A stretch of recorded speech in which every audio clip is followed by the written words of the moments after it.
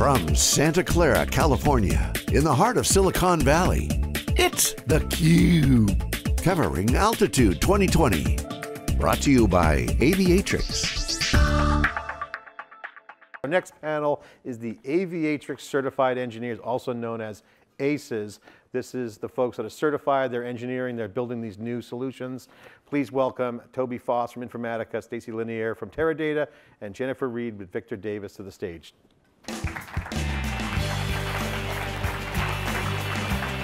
I want to know where, oh, there it is. Welcome. All right. I was just going to ask, where's the jacket? How are you? You got to show it, baby. How are you? Where's your jacket, Toby? Okay. You get it done. That's awesome. I was just gonna rib you guys and say, "Where's your jackets?" And Jen's got the jacket on. Right. Okay, good. Love the Aviatrix ACEs pilot gear there above the clouds. That's right. Soaring to new heights. That's right. So guys, Aviatrix ACEs, I love the name, I think it's great, certified. This is all about getting things engineered. So there's a level of certification, I want to get into that. But first, take us through the day in the life of an ACE, and just to point out, Stacy's a squad leader, so he's like in Squadron leader. Squadron leader. Yeah. Squadron leader, so he's got a bunch of ACEs underneath him, but share your perspective, day in the life. Jennifer, we'll start with you. Sure. So I have actually a whole team that works for me, both in the North America, both in the US and in Mexico. And so I'm eagerly working to get them certified as well, so I can become a squad leader myself. But it's important because one of the critical gaps that we've found is people having the networking background, because you graduate from college and you have a lot of computer science background, you can program, you've got Python, but networking and packets, they just don't get. And so just taking them through all of the processes that it's really necessary to understand when you're troubleshooting is really critical. Mm-hmm. And because you're going to get an issue where you need to figure out where exactly is that happening on the network. You know, is my issue just in the VPC? Is it on the instance side? Is it a security group? Or is it going on-prem? Mm-hmm. And is it something actually embedded within Amazon itself? I mean, I troubleshot an issue for about 6 months, going back and forth with Amazon, and it was the VGW and VPN, because they were auto-scaling on two sides, and we ended up having to pull out the Cisco's and put in Aviatrix so I could just say, okay, it's fixed, and actually help the application teams get to that and get it solved. Yeah. But taking a lot of junior people and getting them through that certification process so they can understand and see the network the way I see the network. I mean, look, I've been doing this for 25 years. When I got out, when I went in the Marine Corps, that's what I did. And coming out, the network is still the network, but people don't get the same training they got in the 90s. Well, it's just so easy, just write some software. The network takes care of itself, right? These software I know, guys. it's pixie dust. Toby, I'll come back to that. I want to come back to that problem solved with Amazon, but Toby. I think the only thing I have to add to that is that it's always the network fault. As long as I've been in networking, it's always been the network's fault. Sure. And I'm even to this day, you know, it's still the network's fault. And part of being a network guy is that you need to prove when it is and when it's not your fault. And that means you need to know a little bit about 100 different things to make that. And now you got a full stack DevOps. You got to know a lot more times another 100. And these times are changing. Yep. Stacy, you're a squadron leader. I get that right. What is a squadron leader first? Can you describe what it is? I think it's probably just leading all the network components of it. But I think from my perspective, to piggyback what you asked them was, it's about no issues and no escalation. So if my day is like that, I'm happy to be. That's a good outcome. Yeah. That's a good day. It sure is. Is there good days? There's good days. Well, you just said you had a good day with Amazon. Jennifer, you mentioned the Amazon thing. This brings up a good point. You know, when you have these new waves come in, you have a lot of new things, new use cases. A lot of the finger pointing, it's that guy's problem, that girl's problem. So how do you solve that, and how do you get the young guns up to speed? Is there training? Is this where the certification comes in? Well, this is where the certification is really going to come in. I know when we got together at reInvent, one of the questions that we had with Steve and the team was, what should our certification look like? You know, should we just be teaching about what Aviatrix troubleshooting brings to bear? Like, what should that be like? And I think Toby and I were like, no. That's going a little too high. We need to get really low, because the better someone can get at actually understanding what's actually happening in the network and where to actually troubleshoot the problem, how to step back each of those processes. Because without that, it's just a big black box and they don't know. Right. You know, because everything is abstracted in Amazon and in Azure and in Google. It's abstracted, and they have these virtual gateways. They have VPNs that you just don't have the logs on. Right. And so you just don't know. And so then what tools can you put in front of them of where they can look? Because there are flow logs. Well, as long as they turned on the flow logs when they built it, you know, and there's like each one of those little things that, well, if they had decided to do that when they built it, it's there. But if you can come in later to really supplement that with training to actually troubleshoot and do a packet capture here as it's going through, then teaching them how to read that even. Yeah, Toby, we were talking before we came up on stage about your career. You've been in networking all your time, and you know, you're now mentoring a lot of younger people. Yeah. How is that going? Because the people who come in fresh, they don't have all the old war stories. Like they don't. You talk about you know, it's never fall. I walk in bare feet in the snow when I was your age. I mean, it's so easy now, right? They say. What's your take on how you train the young people? So I've noticed two things. One is that they are up to speed a lot faster in generalities of networking. They can tell you what a network is in high school level now, where I didn't learn that till midway through my career. And they're learning it faster, but they don't necessarily understand why it's that way. Or, you know, everybody thinks that it's always /24 for a subnet, and they don't understand why you can break it down smaller, or why it's really necessary. So the ramp up speed is much faster for these guys that are coming in, but they don't understand why, and they need some of that background knowledge to see where it's coming from and why is it important. And us old guys, that's where we thrive. So. Jennifer, you mentioned you got in from the Marines. Tell us about when you got into networking. What was it like then, and compare it now? Because oh my God. it's almost like we heard earlier, static versus dynamic. Don't be static, because back then you just set up the network, you got a perimeter. Yeah, no, there was no such thing. Yeah, no. So back in the day, I mean, we had Banyan Vines for email, and you know, we had Token Ring, and I had to set up Token Ring networks and figure out why that didn't work, because how many of things were actually sharing it.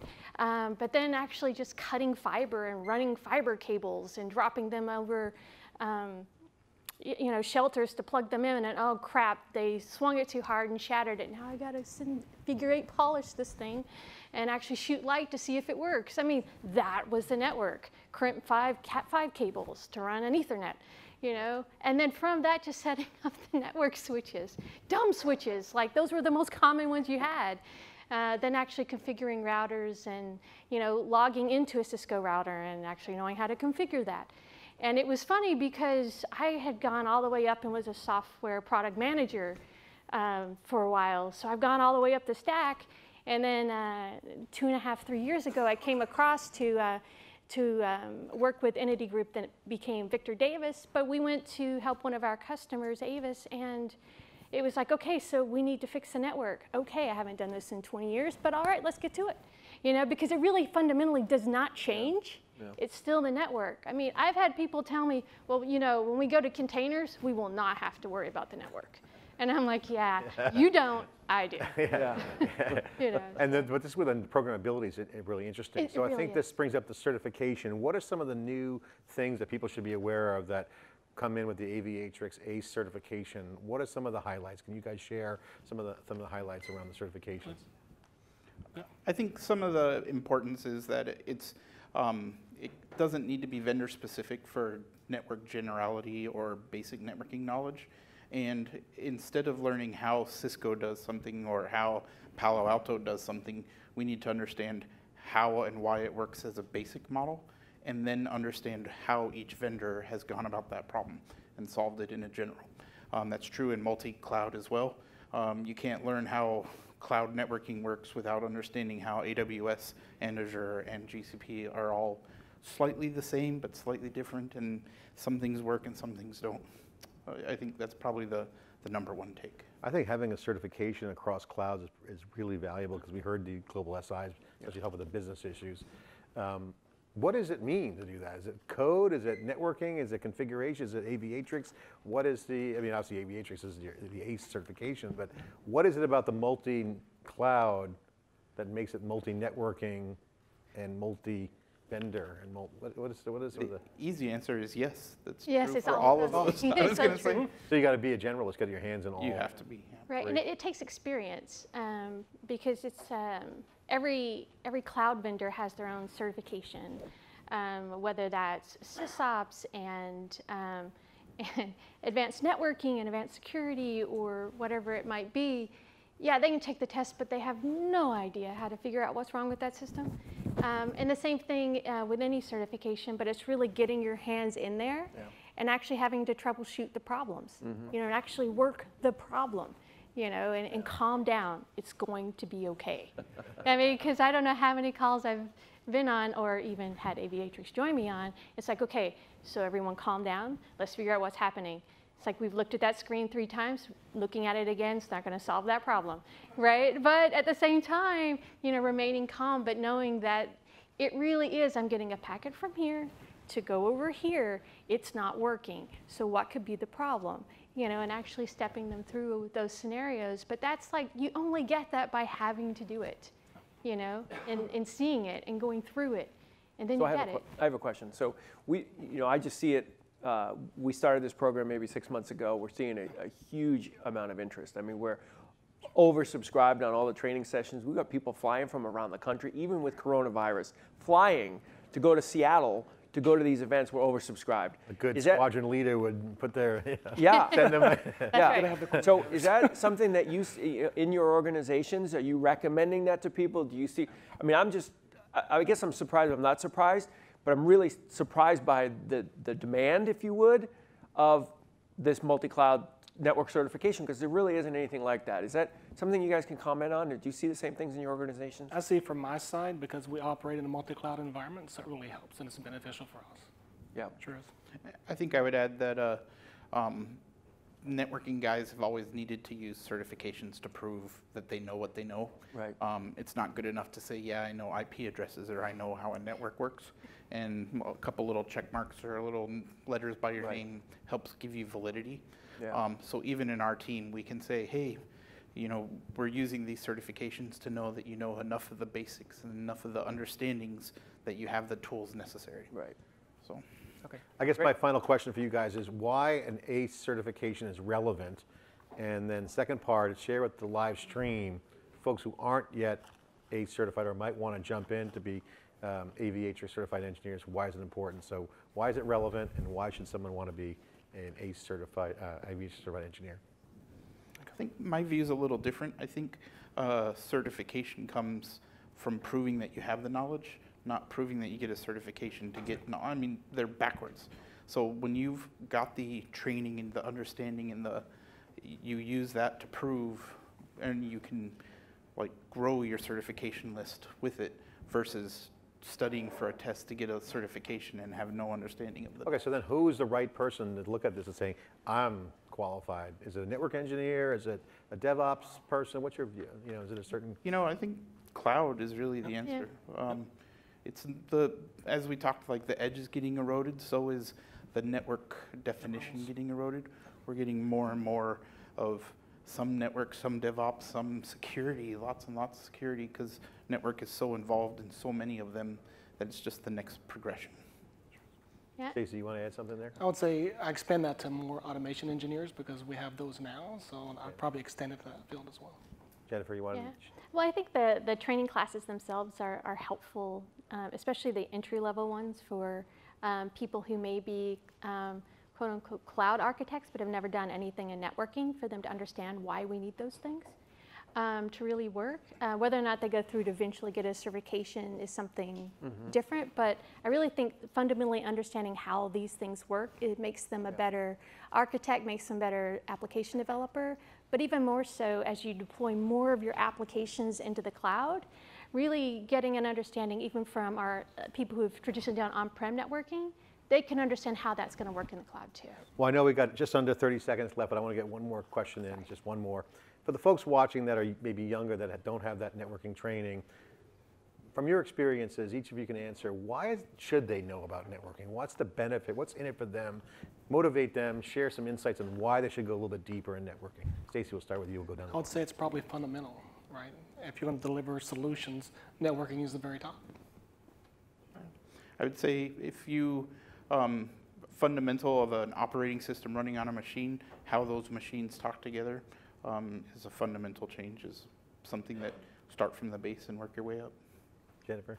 Right. Well, I think it's a challenge because you've come from top down. Now you're going to start looking from bottom up, and you want those different systems to cross-communicate.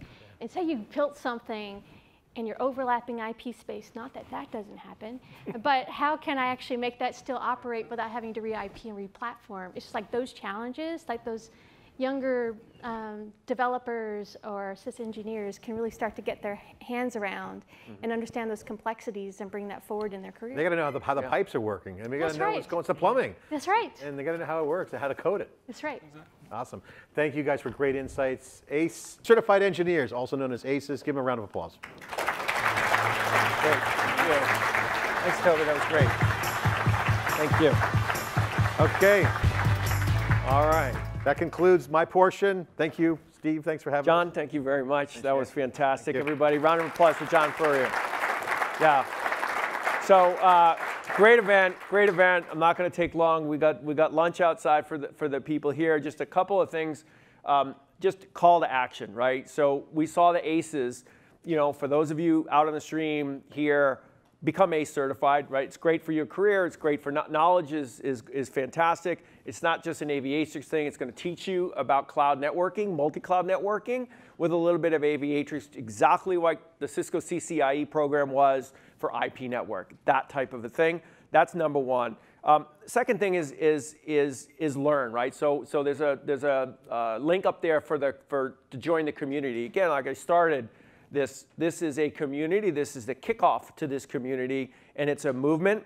So go to community.aviatrix.com. We're starting a community on multi-cloud. So get trained, learn. I'd say the next thing is we're doing over 100 seminars across the United States and also starting into Europe soon, where we'll come out and we'll actually spend a couple hours and talk about architecture and talk about those beginning things. For those of you on the live stream in here as well, we're coming to a city near you. Go to one of those events. It's a great way to network with other people that are in the industry, as well as to start to learn and get on that multi-cloud journey. And then I'd say the last thing is, we haven't talked a lot about what Aviatrix does here, and that's intentional. We want you, leaving with wanting to know more, and get with us and schedule a multi-hour architecture workshop session. So we sit down with customers and we talk about where they're at in that journey, and more importantly, where they're going, and define that end state architecture from networking, compute, storage, everything. And everything you heard today, every panel kept talking about architecture, talking about operations. Those are the types of things that we solve. We help you define that canonical architecture, that system architecture that's yours.